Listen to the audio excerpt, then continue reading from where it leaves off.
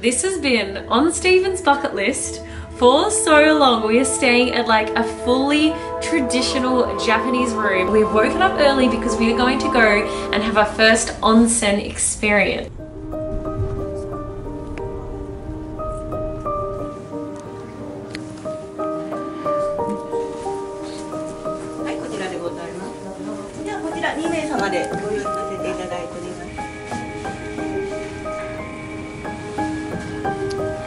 Guys, welcome to our hotel room.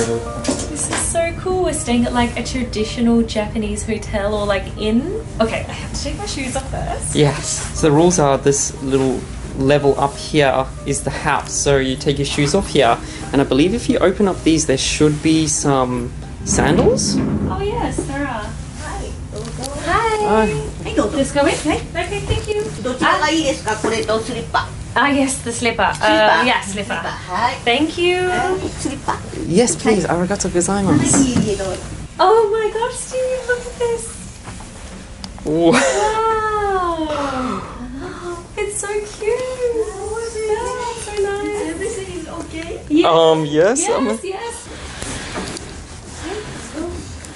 Wow. Wow. So is this just a sitting area? Yeah. Arigato. This has been on Stephen's bucket list for so long. We are staying at like a fully traditional Japanese room, and we actually have two tables at the moment. One over here where someone just came and brought us tea, so we have to sit on these little cushioned chairs. I didn't even notice the chairs before. They're like on the ground. So we've got tea that we're going to have, and then this area is kind of cool. So it's sneaky because it makes it look like you have to sit on cushions, but if you actually look down here, there's a hole which you can put your legs down, and they currently have a fire burning down there to warm us up. How cool is that? And then you sit in here. Yeah. And it's kind of like your lounge room. Wow. And then during dinner, while we're away, you come back and then they would have set up your bed. Yes, so this is pretty much, Yeah. you guys are probably thinking like, where's the bed. where's I the guess bed? You'll see later on, but I think we should sit and have a tea. Yeah, let's have tea. This is pretty much designed over the traditional houses here in Japan. So you have the rice window walls, which we opened up for to let some light in here. And by the way, that view, we didn't even commentate on how incredible Amazing that view views, is. yes. But yeah, the Japanese are super minimalistic. So this is how their house would be. Cheers, Steve. Oh, It's yeah. green tea. Cheers, Bobs. Cheers. It's really good. What are these? Snacks? I don't know. It's all in Japanese. That was so funny with the slippers. Oh, she's a little grandma Maybe it's the telling us matcha? off. Oh, it's one of those things where it's got the gooey thing inside. We're not very good at knowing what the sweets are here, but... We'll put the name up. And it's got the red bean paste inside. Oh, nice.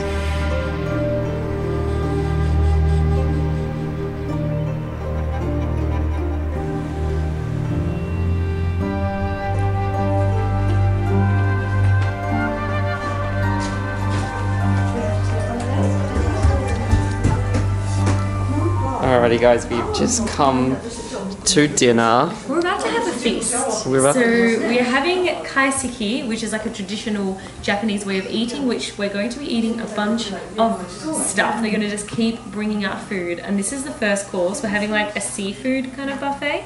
We currently have abalone cooking right here. And we've been informed that we're allowed to eat it once the candle goes out. Yeah. So our waitress just came and lit that for us. I also asked her what this is for, and she said she's going to be lighting it later, and it's going to be our broth to cook our crab. Wow. Yeah, so crab is coming, but we've got like a little array of things here. And they say in Japan they like to eat a little bit of everything.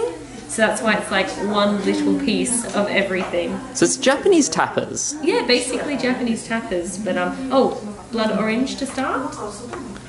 Cheers. Kanpai? Oh, by the way, you're probably wondering why we're in this outfit, and we'll explain this later, tomorrow morning. Arigato. Thank you. Miso soup.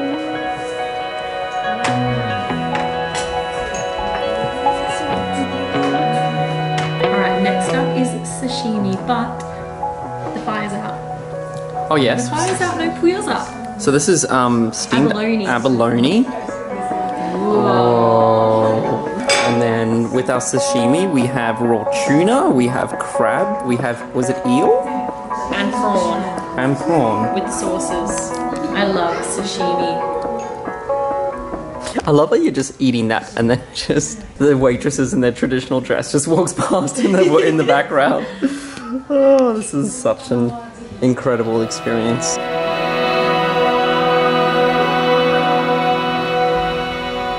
And the food continues. How are we going to eat this, old Steve? What dish number are we up to, by the way? Like 4?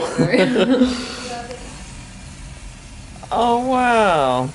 They've put our futons out for us. This is like a traditional way that you would sleep. So they actually sleep on the ground on like this padded mattress thing. But I am so full from dinner. That was so same. good. And we have something really cool we're doing in the morning. So we'll see you guys Which tomorrow. involve these. But Yes. yeah, we'll see you guys in the morning.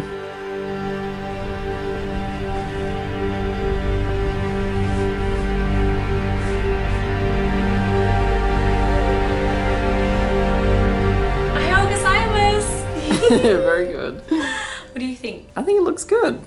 Guys, I'm currently in a yokata and this morning we've woken up early because we are going to go and have our first onsen experience. And if you haven't heard of what an onsen is, you're about to find out. The first thing I want to show you guys is how cool are my socks. Can you see the gap? Guess who joined the sock party? Yeah! Before we leave, you need to wear one of these little coats, and that means that you can walk around the hotel looking like this and it's all good. You can even actually wear this to breakfast. You can walk around like this in the hotel.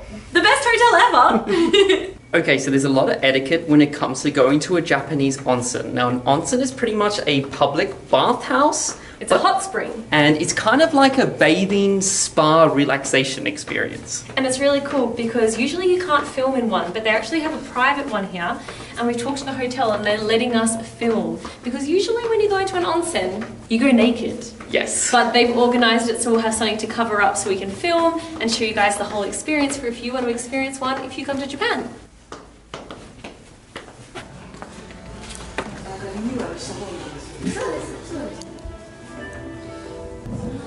Oh my gosh, dear. This is so nice. Wow, okay, so this is our private onsen. In here is where you get ready, and then you come through here, and then this is the shower, so you always need to wash off before you go inside an onsen.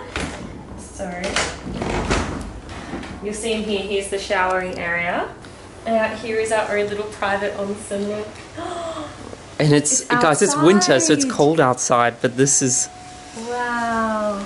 So the first area is the room where you get ready, and we actually have two things in the basket. So we actually have a little towel that usually if you're going to be going in naked, which you're meant to, this is the part where you like use to cover yourself. So they said that you could like use it like this to cover yourself, and then you'd walk outside. And then you also use this to wash yourself before you go inside the onsen.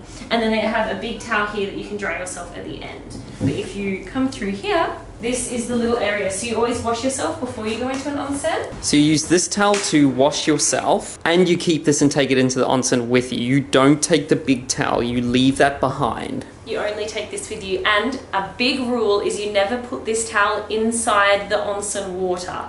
So you use it to wash yourself in the shower in here. Then you can take it outside by covering yourself once you've washed yourself like this. And then once you go outside, you'll see people, they'll either put the wet towel on the side of the onsen, or sometimes you'll see people actually putting the towel like this on their heads, and then they'll be like sitting in the onsen, and then once they're done, they'll take it off, and then they'll unfold it, and then they'll cover themselves out, and then get back out of the water. But yes, so I think we're going to wash ourselves, and then we're going to go outside and check out the onsen. Yeah. And now we are ready for... Goodness, it's cold outside.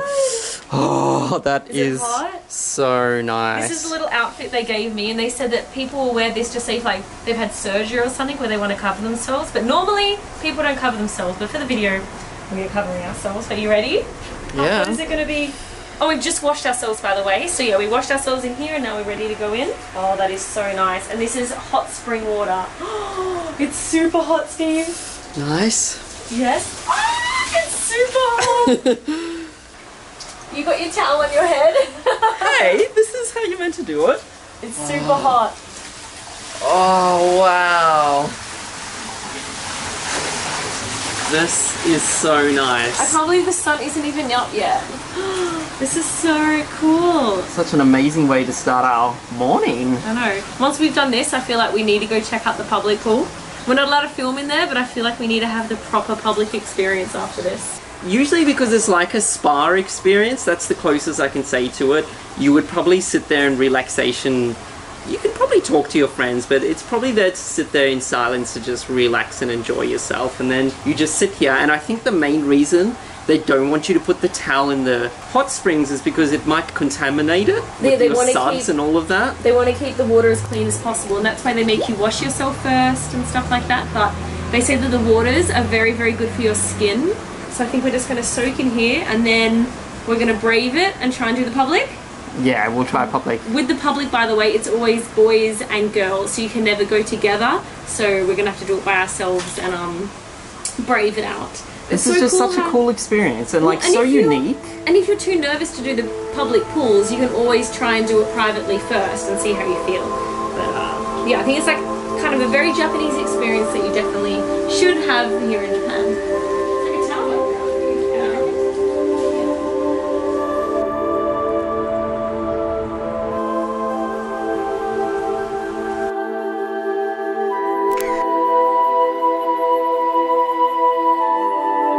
I've literally been sitting in here for well over an hour. The sun has come up and I think we probably should go to breakfast. And there's bamboo, we didn't even realise.